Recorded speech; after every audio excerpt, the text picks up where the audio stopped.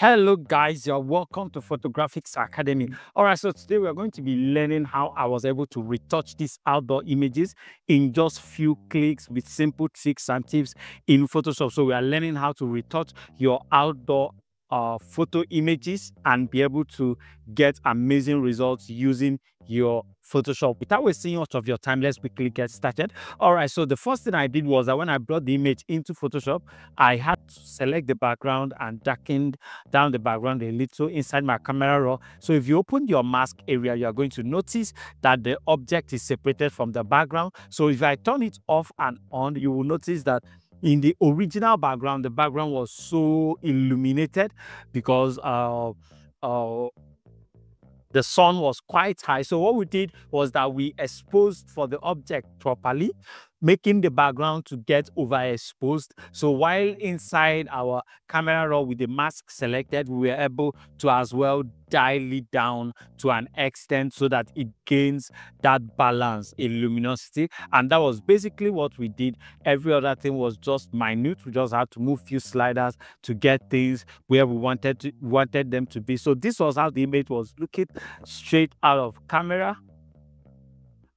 All right, I don't know why that is not showing us. All right, so this was how the image was looking right straight out of camera. So this was what we got when we did some adjustments inside our Photoshop, so inside our camera raw rather.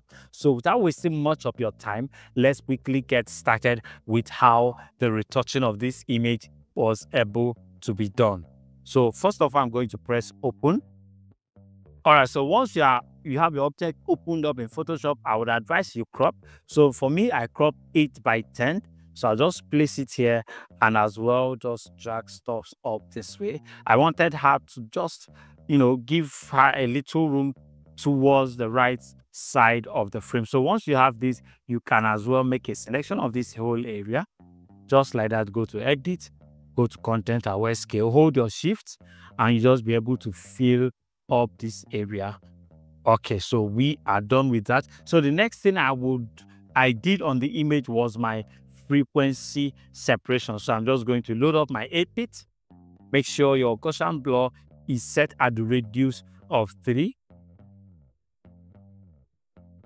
All right, so pick up your mixer brush tool and immediately start brushing over your object, but make sure that sample all layers are not checked. So you can decide to turn off your high frequency so you can see exactly where the colors are falling and you'll be able to work with them. So while working with frequency separation, the rule is simple. Do not paint your highlight into your shadows and do not paint your shadows into your highlights. So without wasting much of your time, I'm going to try to speed it up a little just to make sure I don't waste all your time watching me or listening to me do frequency separation on my object. So I'm going to see you soon.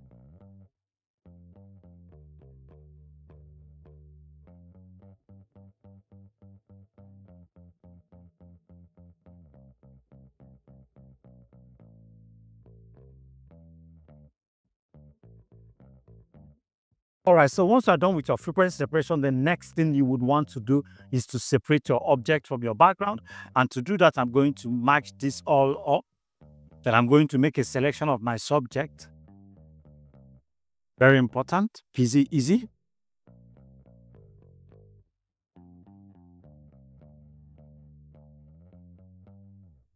All right, so once you have your object selected, right click, select inverse, and just make sure you modify your selection. So for this case, I'm going to be working with this. This seems perfectly fine. So I'm going to make a duplicate of my background, very important. Right click on the object, go to cut. So it's going to cut out your object from your background. Then reload the selection of your object.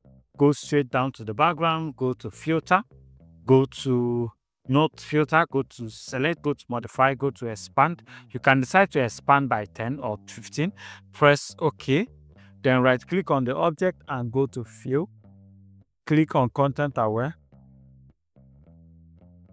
All right, so once you have that filled up, you can now deselect your selection. So if you look over here, you'll notice that we'll have our background entirely on a new layer with our object entirely on a new layer. That means we can decide now to introduce some blurring effect to this background using our tilt blur or any other blurring tool that you want to use. But for the purposes of this video, we'll be using Tilt Blur because of the way it does its blurring with gradation. So I'm just going to drop 1 point over here. So just go to your filter, go to blur, go to Tilt Blur. The moment you come over to the Tilt Blur, you're going to see this box over here. Then drag this all the way down. So everything within this space are going to be 0% blur. Everything within this space down to here is going to be moving from 1 to 50. Everything after these dots is going to be 100% of the effect. So you just take it up as much as you want to take it. For this one, I'm going to leave it here. And I might decide to add some foreground to it or leave it. So I just blurred it straight up and I like the result I am getting. So I'll just press OK. I allow it to load up. So once you've loaded it up, now it's time to manipulate or to darken your background a little and add some colors to it. So what I would do is that I will go to hue and saturation, clip it to my background and just change the hue slightly to see exactly the colors I have. Then I'm going to reduce saturation of the master a little just to make sure we get something very close to that. Then press OK. Then we'll go straight to color lookup table, come all the way down and check the one that suits your image perfectly. So for this image, we are going to be using tension green. So all you need to do is just to reduce the opacity. I think that didn't work. Let's find something. I love the teal orange. I love the teal orange. So this is the before, this is the after. We can as well try one more color lookup all over these ones. Let's see the one that comes out finer. I love what I have here. So I'm just going to reduce the opacity just like that. So you see that we are getting very close to the sampled image we showed you in terms of color. Although we still have some colors in the background that are popping, which is more like towards the yellows. So I'll just go straight to the yellows and just reduce it. So you just see the way it aligns into what we are trying to create. So now let's color grade her skin. So I'm just going to go straight to color lookup. I'll go to load color lookup 3D. I'm going to change this to 3DL. Then we are going to be working with this chocolate over here. Of course, we are getting it for free in this particular video. We are getting it for free. So I'm going to hide the color lookup, make a duplicate of my background and create a mask for it. Go to select, go to color range. By then I have my skin selected. I can now decide to increase the fuzziness for the areas that didn't get it properly. All right, so once you do that, I'm going to press OK. And I'm going to use this mask to replace the skin tone mask. I can now delete this. So you see that the skin tone is really nice. So we just have to reduce it a little. Then lastly, I'm going to go straight to my photo filter. So one of the things I love doing is that I love applying cooling effect to my images just to make it stand out a little bit more. So I'm just going to reduce this to this extent. So once you reduce it, there are a few things to do because that was why I had to match. Then open your curves. I noticed that the image is slightly too dark, so just use our curves, picked up our brush and just brighten up some areas in the image. So once you are done with that, match your layers up together, make a duplicate of that, go to filter, go to loopify. So this is where we take care of the body shape. This is where we take care of the body shape. The body shape you are seeing in the picture, this is where you have to achieve it. So the first thing I want to do is that I want to make her gain some more hips. So to do that, I'm just going to go straight to my push left. I'm going to go to my push left, reduce it and start pushing gradually. So you notice that gradually she's beginning to gain her hips back. All right. Then I'm going to bring this area down a little. Do the same thing with this area. Just bring it down a little. All right. So I think this area is quite bulging out. So I'm going to reduce that as well. Beautiful. So let me zoom out so that you can see what we've done. This is the before, this is the after, this is the before, this is the after. So I'm just going to press OK. And the last thing we are going to be applying on this image is our done for you retouch action. Just to give it some extra kick and extra look, we are going to be running our done for you retouch action on this image. So I'm going to come to done for you, press play, put my radius at 2, and allow it to its magic. Okay, beautiful. So let's look at what we've done. This is the before, this is the after.